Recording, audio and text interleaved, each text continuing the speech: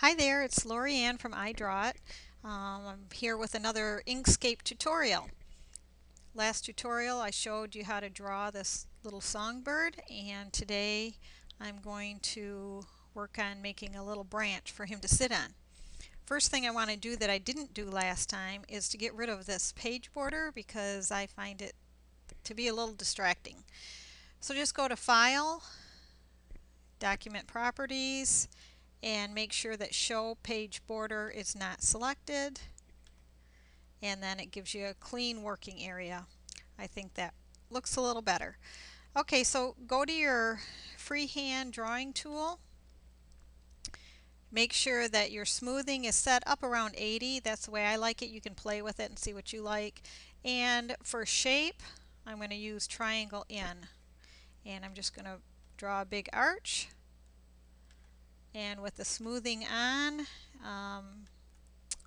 it will just give you a nice smooth look there for your big branch. One thing to keep in mind, unless you change it to path, when you increase or decrease the size of the object, the thickness of your line will stay the same. So if you want it to be able to change, you want to select it, go to path, object to path, and now you can see as you change this, then the thickness of that line is going to also change, and it'll stay that way. So we've got our main branch. So now what I want to do is go to your freehand drawing tool again, and we're going to make some smaller branches off this large one. And don't worry too much about what they look like because we can play around with that in a minute here. But just make a few branches here and there. Okay, and we're going to not change them to paths yet. Keep them an object so that we can easily tweak them. Just like this. And what I did is I selected my Edit Nodes tool, and it's pretty simple to make them look the way you want to.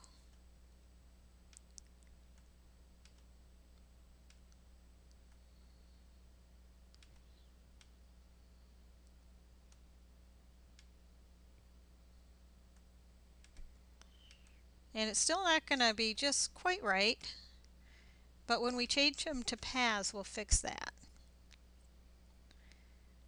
I just want to move this one out just a little bit.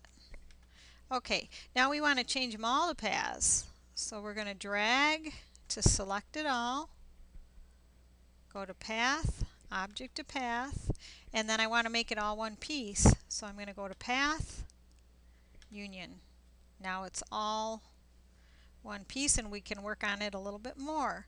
So I'm going to use the node editing tool again. I'm going to click on my plus sign to zoom in a little bit. Make it a little easier to work on. So take a look and see where you want to fix it. There's a little notch there. So I'm going to click on that. Easiest way is just drag around those nodes and delete. That'll smooth it out for you. Okay, here's another spot. And delete those. Click. Delete. And delete those. Okay, if you decide that you maybe want to add a node back or add a node even where there wasn't one, just put your little cursor there, double click, and you've got a node. And just keep playing with it till you get the look you want.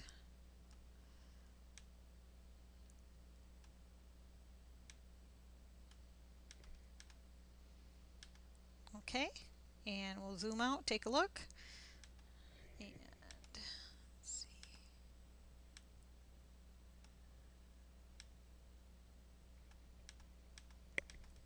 Okay, good enough. Now the next thing I want to do is draw a leaf.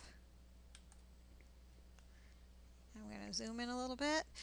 I think I learned this little trick from the little web hut. He has a lot of great Inkscape tutorials and some other tutorials, including the GIMP. Um, if I'm wrong on that, I apologize. Please let me know if you think I'm wrong.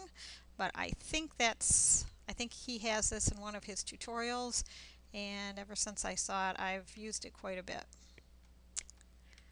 Okay, so we're gonna click on this object, and I want to change it to a path. Object to path. Let's move it over here. I want to open up my stroke and fill box and change the color. And I think green would be nice, so that's what I'm going to do. Okay, also want to get rid of the stroke. Okay, now I need a stem. I'm going to do the stem just like I did the branches. And we'll rotate it.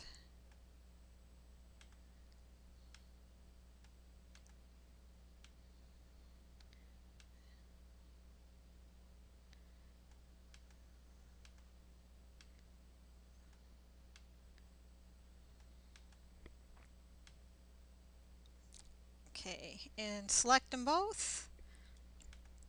Object group.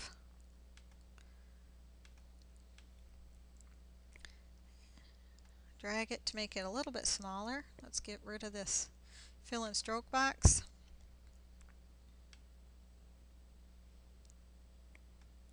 Okay, now that that's selected, I can rotate it 90 degrees that way. Duplicate.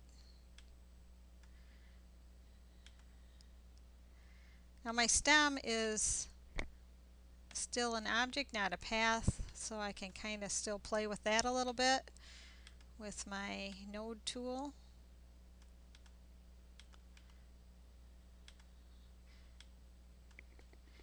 And V for flipping it vertically.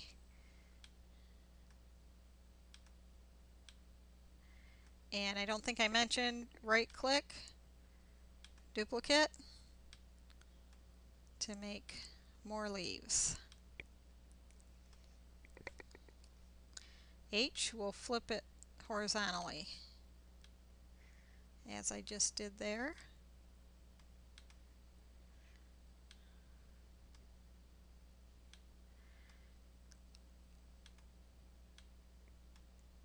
And I might take the time if I was taking my time with this, I might decide to make some different shaped leaves so they don't look all identical. But I just don't want to take the time to do that right now.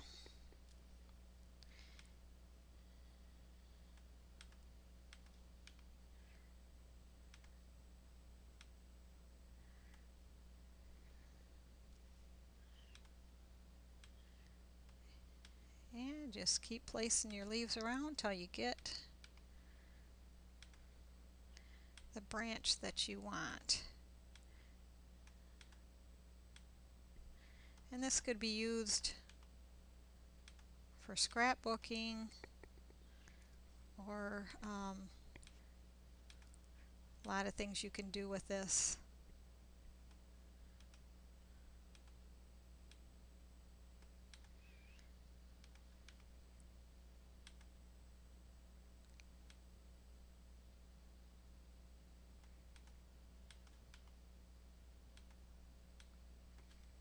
H, flip it horizontally. That's a shortcut I use a lot in Inkscape, is the H for horizontal, the V for vertical. Okay, I think that's good enough. Let's zoom back out again, grab my little birdie, and if I click on Control and hold it down as I resize him, the aspect will stay the same and will not distort him. A little bit smaller. Okay, Hope you enjoyed this tutorial and I hope you learned something new. Thanks for watching.